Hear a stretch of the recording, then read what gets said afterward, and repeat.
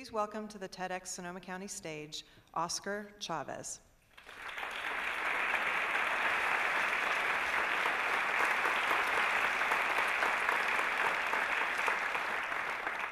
Here in Sonoma County, we have this vision to be the healthiest county in California by the year 2020.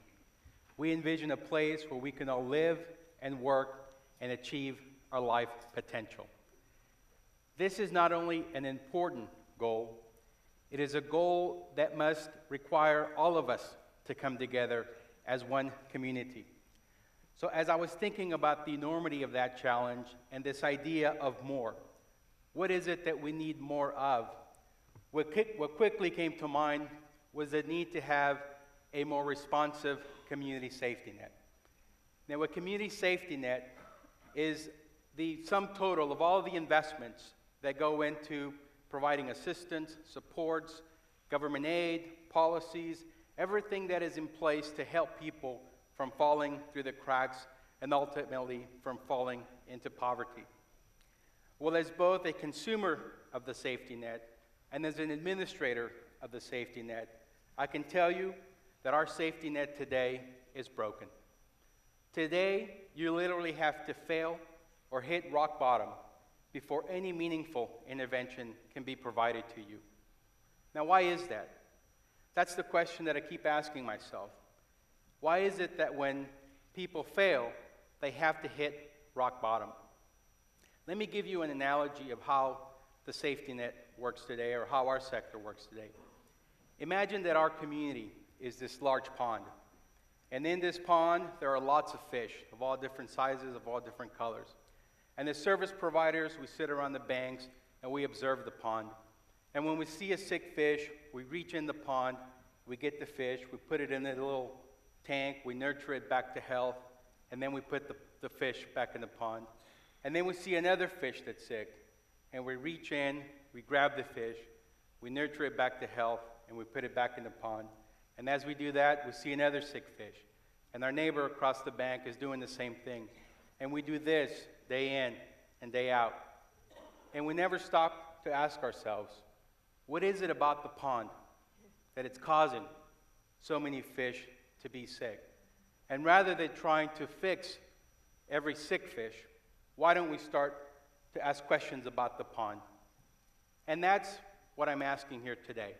What is it about our community that is causing so much disparity when it comes to the education of our students, when it comes to the growing income disparity in our community, when it comes to the growing divide between those that have and those that have not?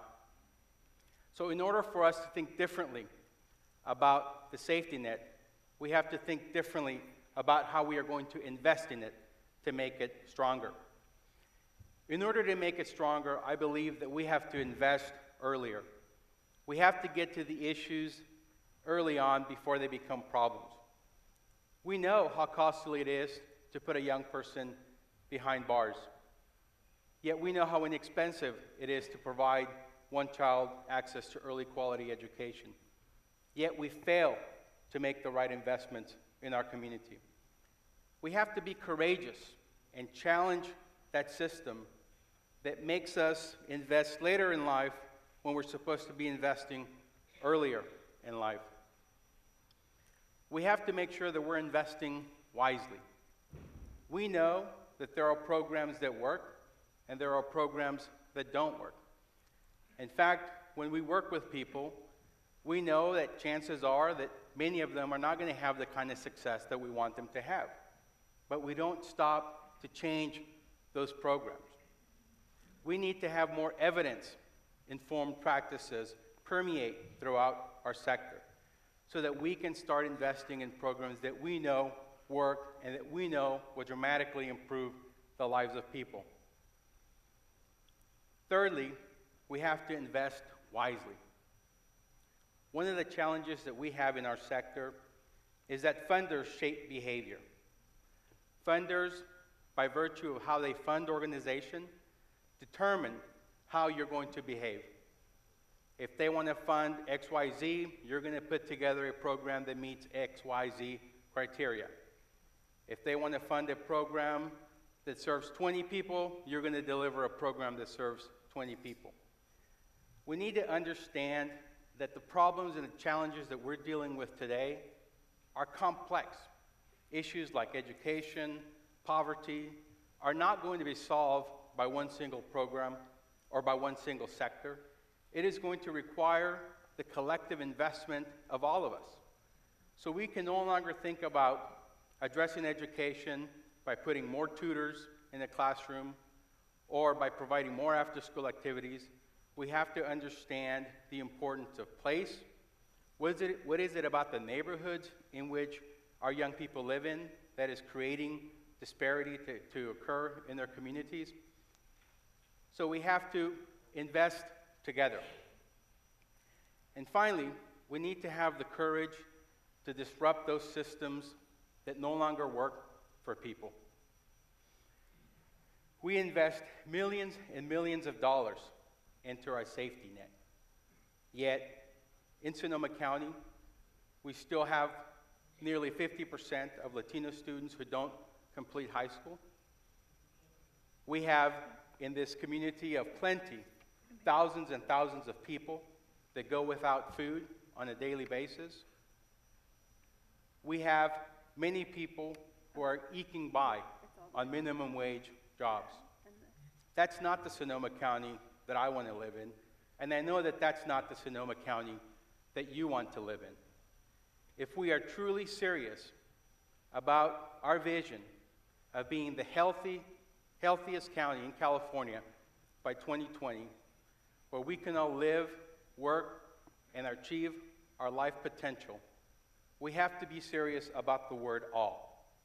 It can't just be a potential for some of our residents. It truly has to be a situation where we are lifting the boats of everybody in our community. Now, we're not alone in this. There's a lot of great things happening in Sonoma County, a lot of great efforts that are aligning our organizations to think differently about how we invest our resources, about how we invest our talent, and about how we can co-create solutions with the very people that are struggling to make ends meet. It pains me greatly that we can drive on the same road in Sonoma County, yet live in two different worlds. It pains me that when I look at a map of Sonoma County, and particularly Santa Rosa, that we are clearly divided along race and class. We can do better as a community. And it starts with having the courage to stand up and say that together we must make a difference for our young people today if we are to have a more prosperous Sonoma County for the future. Thank you.